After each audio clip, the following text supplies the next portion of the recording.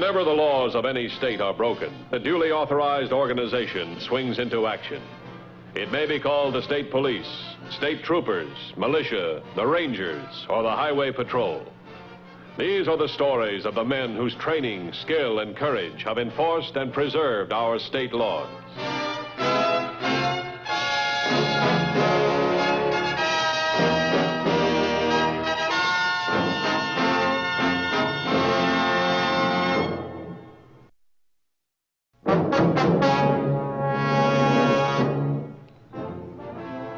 An important function of the Highway Patrol is to maintain the safety of the road, to prevent accidents causing injury or death.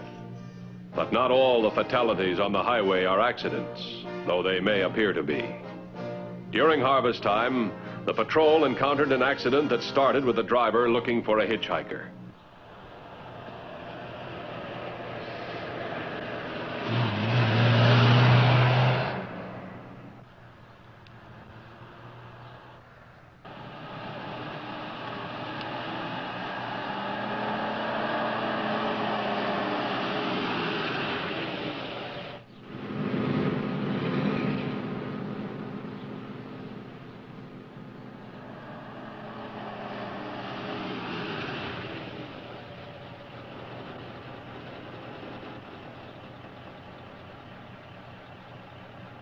Thanks.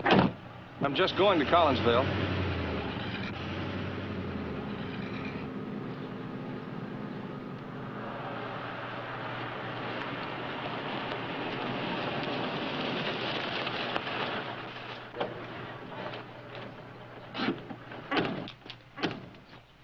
Nothing wrong here. No! No!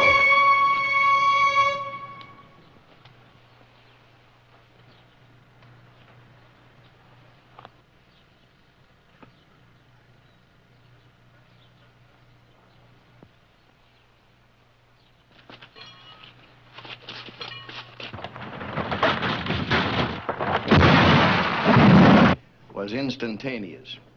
Cause of death was an occipital fracture, occurring when the deceased How do you spell it, Doc? O-double-C-I-P-I-T-A-L. Means the back of the head. Occurring when the deceased was... The back of the head. Maybe I'm filling out the wrong form. Doc, the guy went through the windshield. Forward.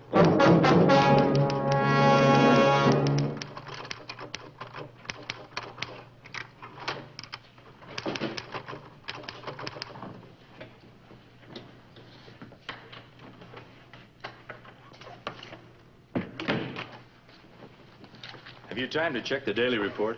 I'll be with you in a minute.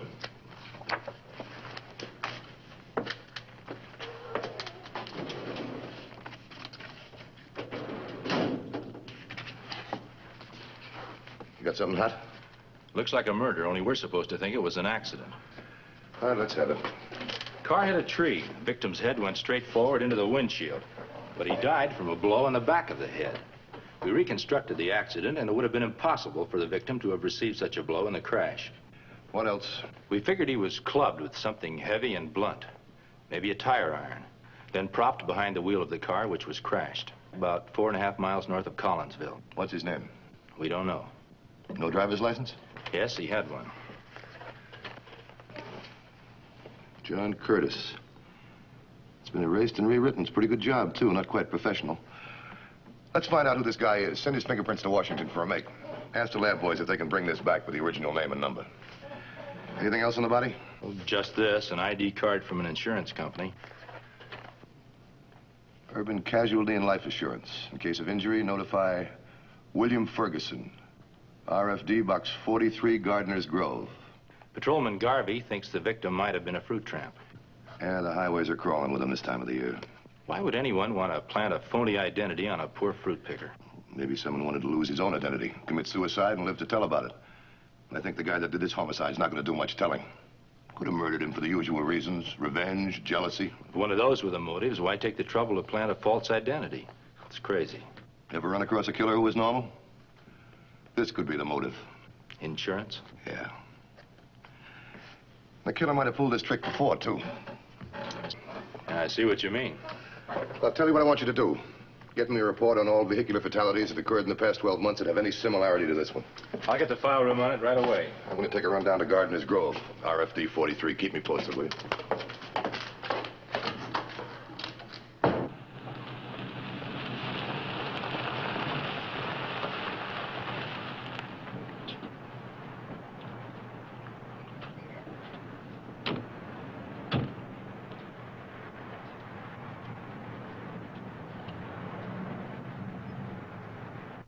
No, don't know anybody named John Curtis. How about William Ferguson? Afraid I can't help you. It's funny you'd give this address. Well, look here. Just about the biggest unofficial post office in the whole state. How come? Most folks come here have no permanent homes. What are they, migrants? Yep, fruit pickers. They gotta have some place to get the mail. It's good for your business, too, huh? Sure, brings them in here. Good for them, good for me. Don't suppose I can remember everybody comes in here for mail. Do me a favor, will you? Take a look and see if there's anything there for Ferguson. Nope, nothing here. I'll tell you what. If he comes in, have him call this number. Tell him I got news for him. If it is news for him. Hold on, here he is.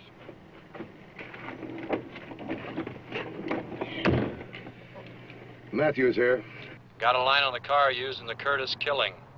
All right, let's have it.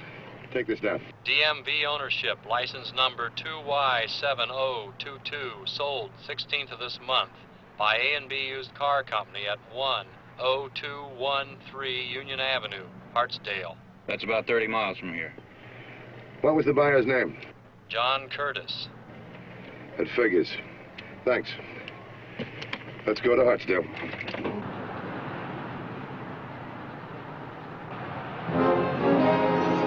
The A&B Used Car Company in Hartsdale was checked out. The owner remembered the sale of the 1938 dark blue convertible, but was not able to describe the buyer. 3153. 3153, bye. 3153, what's the 1020 of 2150? 2150, bye. 2150. Two fatality reports similar to the case you're on in almost every particular. Yeah, I was afraid of that. I'll 1019 in about 30 minutes. Have the reports ready on my desk when I get there. Tell them to keep digging, will you? 10-4, 2150. We better find this character and fast.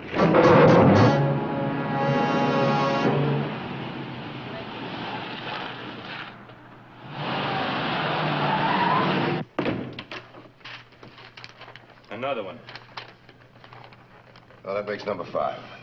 You think it's the insurance angle? Well, we'll find out. I'm expecting Mr. Banning from the State Underwriters Association.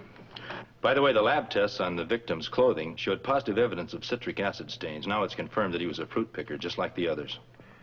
How are the boys making out in the lab with the driver's license? It's a slow process restoring erasures, but they expect to have something soon. Good. Is Mr. Matthews in? It's Mr. Banning, Mr. Matthews. Send him right in. It's Banning. I'll stay on this. Okay.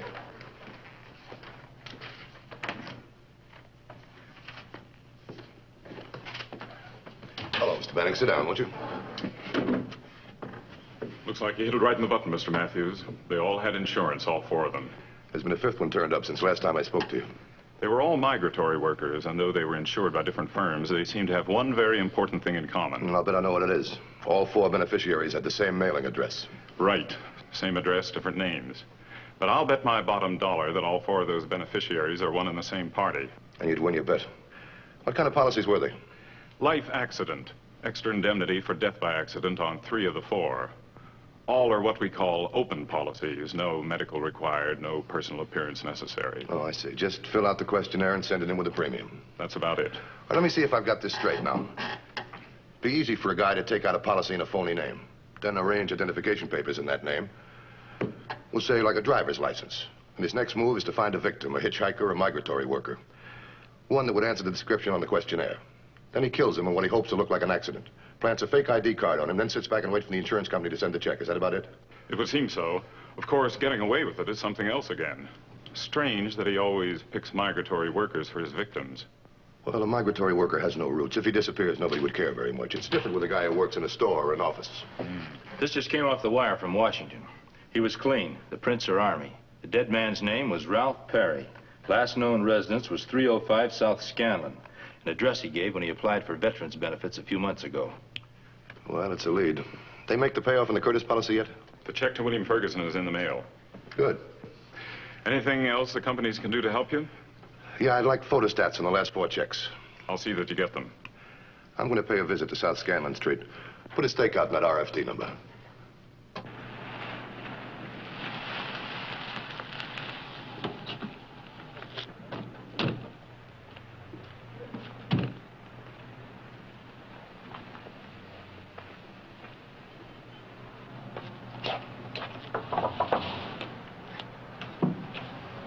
Yes? Highway Patrol. What do you want? Did you at one time have a Ralph Parry living here? Ralph? He ain't in any trouble, is he? When was the last time you saw Parry? Well, he moved out it was about 3 months ago. Went back on the road when they started the crop picking again. You haven't seen him since? Well, he came visiting once a couple of weeks ago on a Sunday. To see you? I think he really came to see Carl. Who's Carl? His cousin, Carl Seward. Seward lives here? In the back room, but he's out right now, working. Where does he work? At the packing house. You ain't after Carl for anything, are you? I know he's been awful worried lately. What's he worried about? I guess maybe it was the fight that upset his nervous system. The fight? Yeah, him and Ralph. First they was a hollering to beat the cars, and then they were knocking each other all over the place. On a Sunday, too. What was it all about? It was about some insurance money.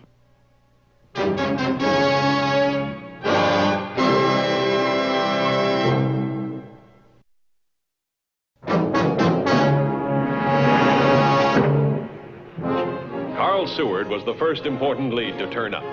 As the landlady had said, he was at work at the packing house in an outlying suburb. You got a guy working here named Carl Seward?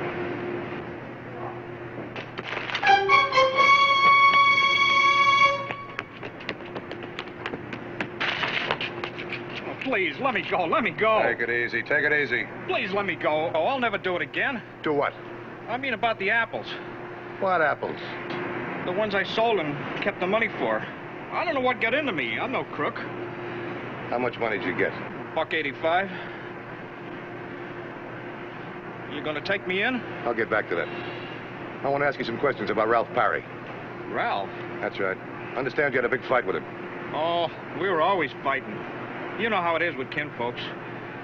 You fought about insurance money. What was that all about? Oh, Ralph, he wanted to borrow some money. Said he knew where he could get a good deal on a motorcycle. He's crazy about motorcycles. Me, I wouldn't give you nothing for one. Go on, go on. Well, I didn't have any money to lend him, so he got sore, that was all. What about the insurance money? Oh, well, I got a little life insurance. Not very much. I guess I'm not worth very much. But, well, Ralph, he wanted me to cash it in and lend him the money. I told him nothing doing, because I figure when a guy goes, he should leave something behind, even if it's just a little insurance money. Ralph kept insisting, hmm? Yeah. Man, did he get mad. I couldn't see out of this eye for a week. But maybe next time I'll get a good shot at him. There's not going to be a next time, kid.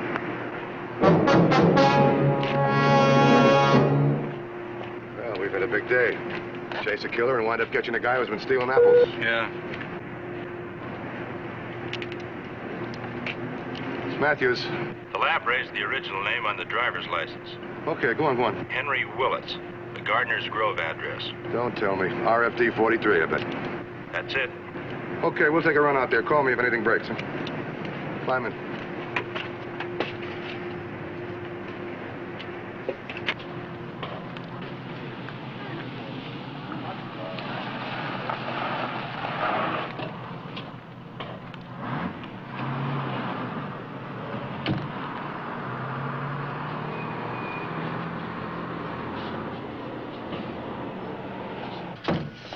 Oh, hello there. How are you? Afraid that fellow Ferguson ain't shown up yet. Letter here for him, though. Let me see it, will you? Yeah. I think it's from an insurance company. Yeah, it sure is. Put it back in the pigeonhole. Mm-hmm. Come here, will you? I want to show you something. See that guy there with the crop duster? Mm-hmm. That's Patrolman Peterson. If somebody comes with that letter, you get in trouble. Send for him fast. Always was one to cooperate with the law. Hey, tell me, you know a fellow by the name of Henry Willis? Hank Willis? I sure do, mister. Sooner or later, they always come around asking for Hank. What does that mean? He's a bad apple. Bad clean through. Why, a couple of years ago, he almost killed a fella. Straw boss over at Kingsley's Orange Grove. How come? They got to arguing, and Hank had this claw hammer in his hand, and, well, you can guess the rest. You hurt him bad? Sent him to the hospital with a busted shoulder. Might have killed him, only the man sidestepped just in time. Did the man file a complaint? Yep. Judge gave him about a year's time. Might have gotten off easier, except this was the second time up for Hank. What'd he do this time? Maybe too much, maybe nothing. I don't know. You got any idea what part of the state Willis is working in now? Sure. He's right here. Back behind this store building's an alfalfa field. You go across it a quarter of a mile or so until you come to the grove. You'll find him there. Thanks. Be careful, though. Hank Willis is a rough, tough boy.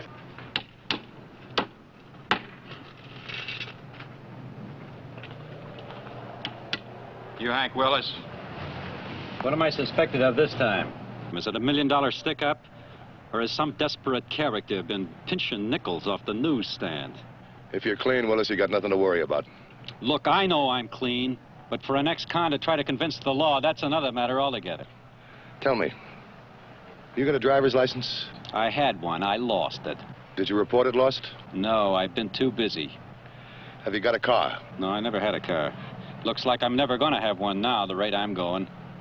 Unless I just happen to win one in a raffle sometime. Why bother with a driver's license, then? Well, it was all part of the course. Besides, I want to know if I was good enough to pass the test like the school said I'd be. Driving school? Yeah. I never knew how to handle a car before. I never had a chance to learn. So last winter, I was in Capital City, and I had a few extra bucks in my kick. So you went to driving school? They use good equipment to those schools, don't they? All the latest stuff. Well, sure. They were all brand new, with all the latest gizmos. Look, you wouldn't know where you might have lost your license or who might have found it, would you? No, it must have just slipped out of my wallet. You think somebody might have stolen it from you? And leave all the money? Hey, look, why is my driver's license suddenly such a hot subject? All right, forget it. Forget it. It's not important. What was the name of the driving school you went to? The Anderson School of Driving. All right, thanks. You better stick around for a few days, Willis. We'll probably want to talk to you again. Oh, sure, I'll stick around. So if you can't find anybody else to take this fall, there's always good old reliable ex-con Willis you can grab. Like I said before, if you're clean, you got nothing to worry about. But if you're not, you bought yourself a lot of trouble.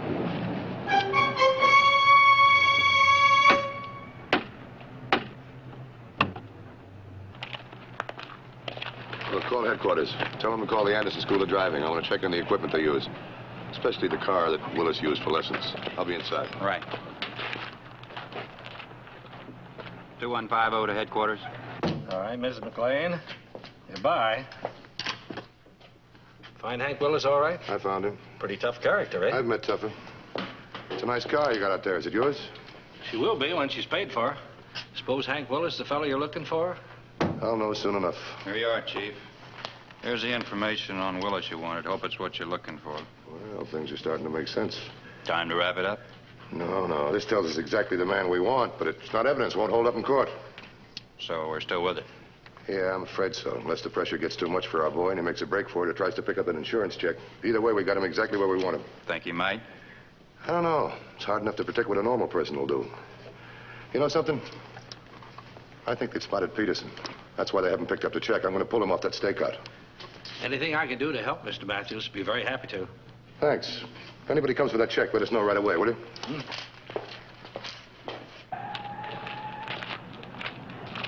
I don't get it.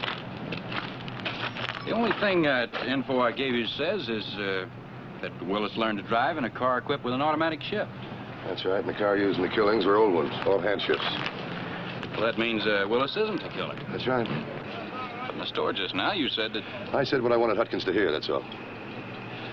We know positively that Hutkins is the only man connected with the 5 murders. And all that in the store just now is an act, huh? That's right. Hutkins is our man, and I think he is. He's going to make his move. He's going to try and make us think Willis is the killer. Come on, let's move, Peterson.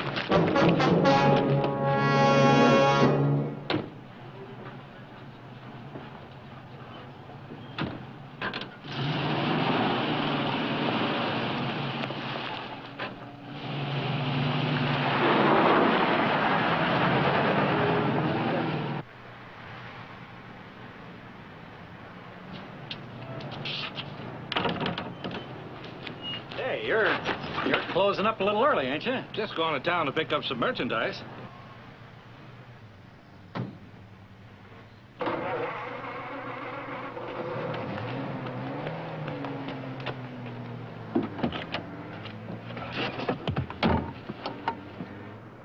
(2669) to 2150.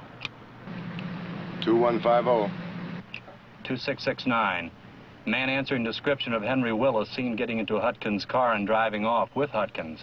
2150 to 2669. What is your 1020? 2669.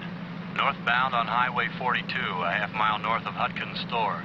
All right, stay with him. We'll catch up to you. Now, let's go. There's a man's life at stake.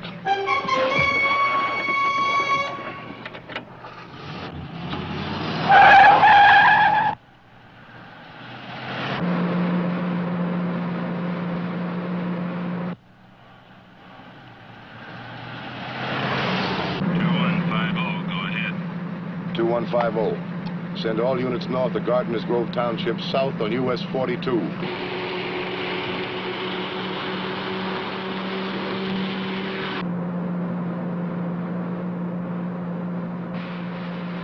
Units south of Hutkins' store are to proceed north. Intercept a green special sedan 1955, license number 2Z33201. 2 men in it. Use caution. Repeat. Use caution. One of them is a killer.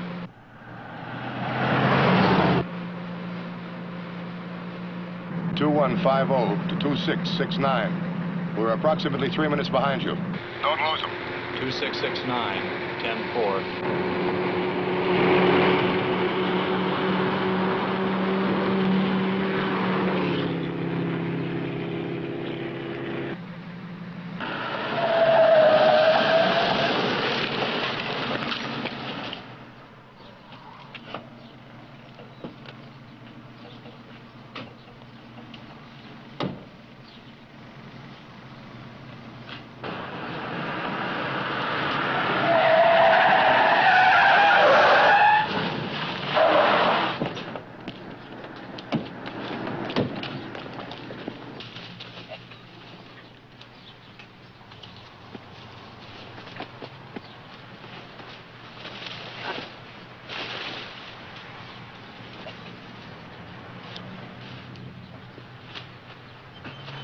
He was trying to kill me, to keep me from telling that it was him who came after that insurance company letter.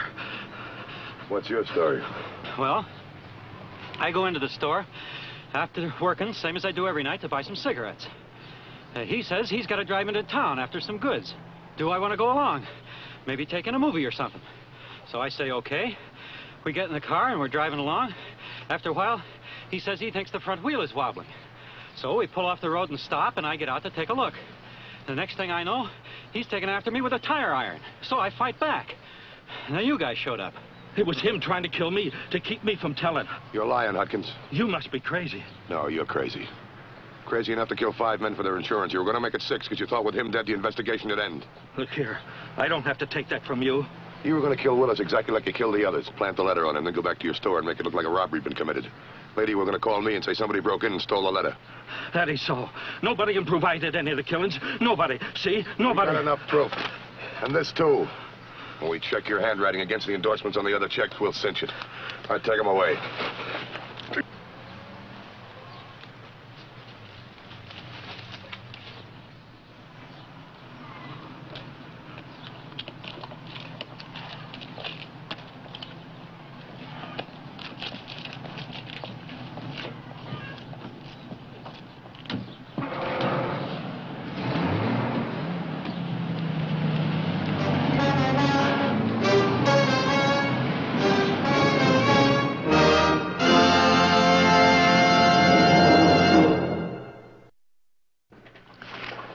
Next week's case, handled by the Highway Patrol, is a very exciting one. We hope you'll be with us. Until then, remember, the careless driver isn't driving his car. He's aiming it.